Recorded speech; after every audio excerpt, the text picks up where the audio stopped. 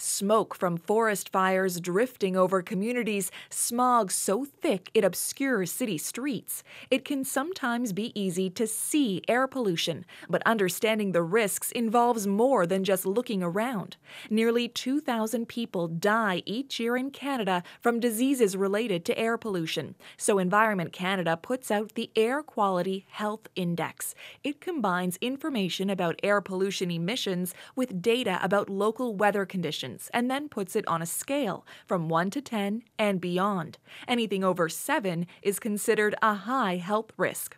Poor air quality affects everyone differently depending on their health. It can make it harder to breathe, irritate lungs and airways, and worsen chronic diseases like chronic bronchitis, emphysema, and asthma. Children, the elderly, and people with diabetes, heart, or lung disease are most at risk and are advised to stay inside on particularly bad days. The World Health Organization has a way to calculate the air quality in 3,000 cities around the world, including some in Canada.